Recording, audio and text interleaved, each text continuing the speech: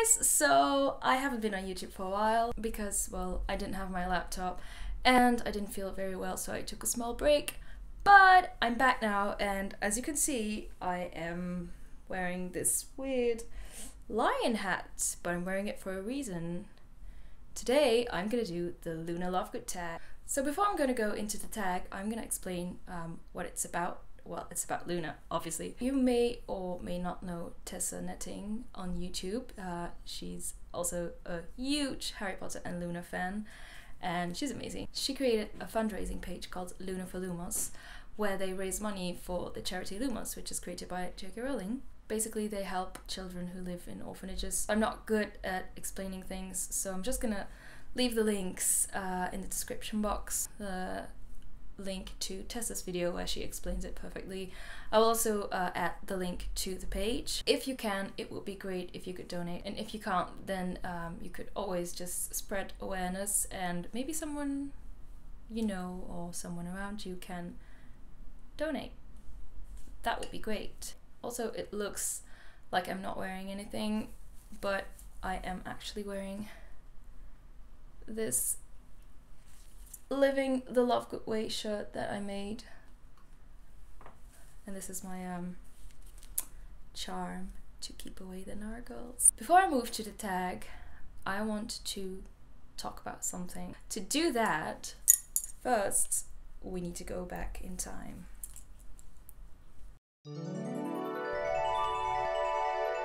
Hi! Okay, so basically what I want to talk about before I do the tag is Luna and the Nargles.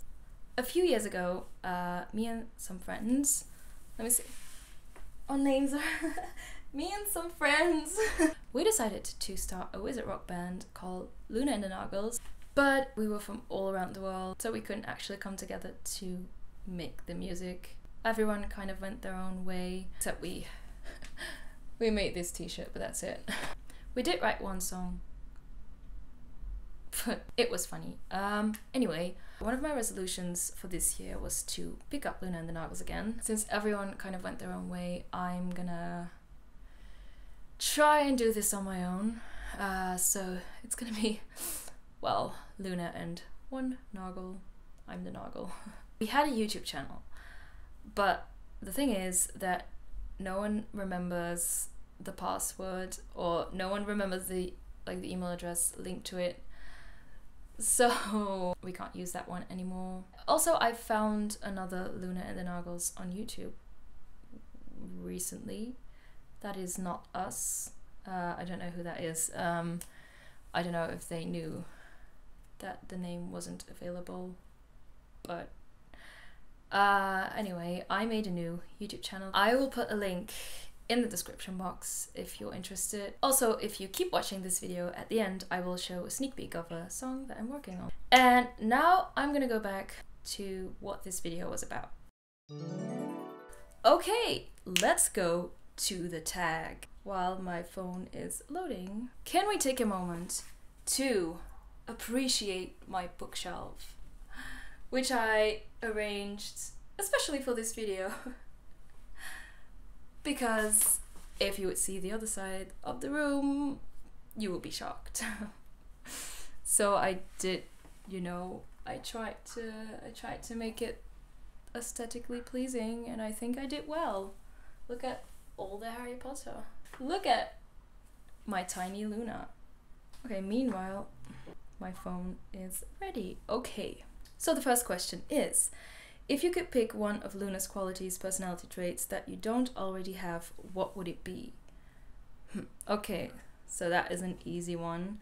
It would definitely be that she just doesn't care about what anyone thinks.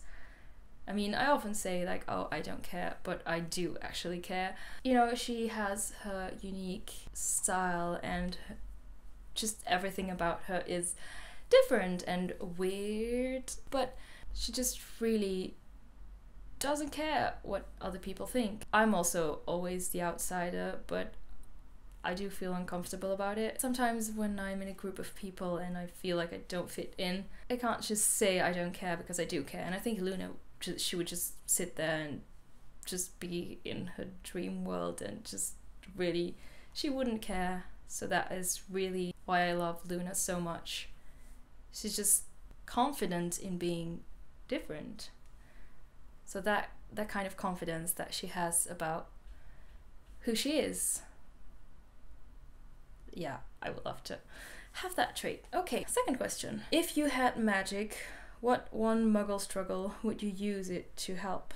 Probably just to be able to accio everything my way. That would be great. That's a muggle struggle because I'm lazy. I could also use a remembrall. I literally forget everything. But then the thing about remembrals is that it doesn't say what you forgot, so I don't think it would be of any use to me if I can't see what I forgot. Oh, I know.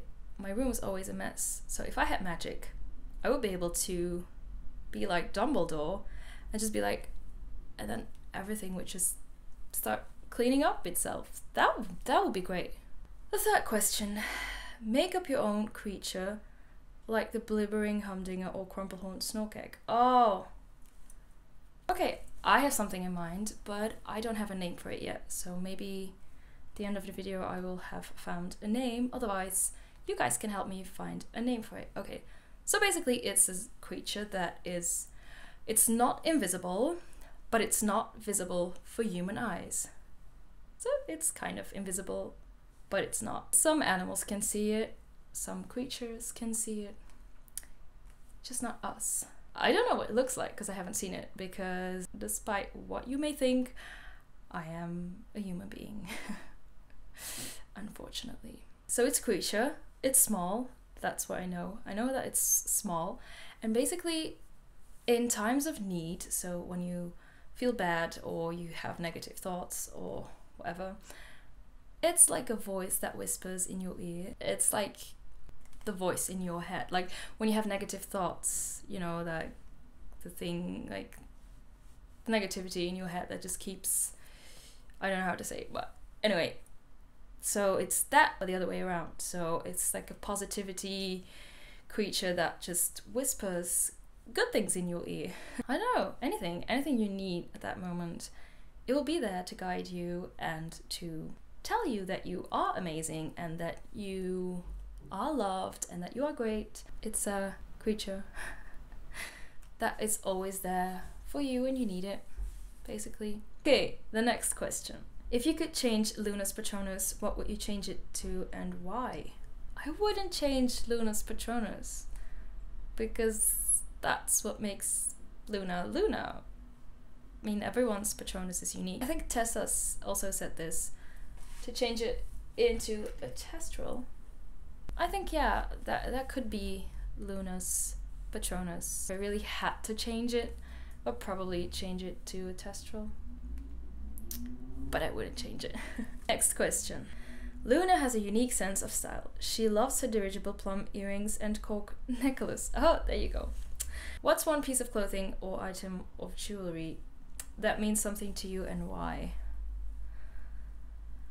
I'm not a jewelry person. Well, I am, but I'm like, I love jewelry, but I just never wear it because I'm lazy and I forget and I lose stuff all the time. I would say my Deathly Hallows necklace, which I think Brizzy Voices also said. But like I said, I lose everything and I have no idea where it is now. But I do have Deathly Hallows tattooed in my neck. I don't know if you can see it. Does that count as jewelry? Because I always have it with me. So the reason why I said Deathly Hallows, usually I wear it when I go to an audition or do something that is stressful or something that makes me nervous, and then I wear it and usually everything goes fine then. Maybe it's just in my head. Like, it's not that when it's an audition, it's not that I get chosen, but it's more like it goes well. Like, it goes okay in my head, like in my mind, and I'm fine with what I did. Luna loves pudding. Aha! What's one Hogwarts food that you wish you could try? All of it. Literally all of it. If you could cross Luna over into any other fandom universe, what would it be and why? I know Tessa said Doctor Who, which I really like. Luna would be a great companion. As a universe, maybe Alice in Wonderland. If Luna started a course like Hermione's S.P.E.W, what do you think it would be for? I think something with animals or magical creatures. I don't know what, but something for animal rights or magical creature rights. Like something that Newt Scamander is doing in Fantastic Beasts. Like, that's not really a cause, but you know, that idea, I think. I think she would just help anyone that is struggling, basically. Could be animals, could be human beings, could be aliens. If Luna were a muggle, what profession do you think she'd be in? Okay, Luna would definitely be an artist. I don't know what kind of art she would do, but she would be an artist. Okay, last question is, what does Luna Lovegood mean to you? Luna means a lot to me. She basically made me who I am today, if that makes sense. It's weird because I can't remember my first reaction to Luna. I don't know how old I was. I do remember that in times of need, she was there. When I would feel alone, I would just read the books or watch the movies or do something Luna related. Just think about what would Luna do. That has really helped me a lot when I didn't know what to do. And I was struggling. I used to think, what would Luna do? Luna, I could talk about Luna for hours and hours and hours and hours. Hi, so while editing I realized that I forgot to mention that I have a tattoo dedicated to Luna. So it's the quote, "You're just as sane as I am," which is one of my favorite quotes. Yeah. If you're planning on doing the tag or you've already done the Luna Lovegood tag, please let me know. Oh yeah, so here's the sneak peek of the song I was talking about, and I will see you guys probably on Sunday. I hope so. Okay. Knox. I lost my shoes again. I lost my shoes again. I suspect the Nargles are behind it. I lost my shoes again. I lost my shoes again. Harry, will you help me to find them? Okay, that's the chorus. That's all I have for now. Okay, bye. Hey guys, so I'm gonna do this again, this is fun. Wow, that made me dizzy. Keeps away the Nargles. I lost my shoes again. I lost my shoes again. I suspect the Nargles are behind it.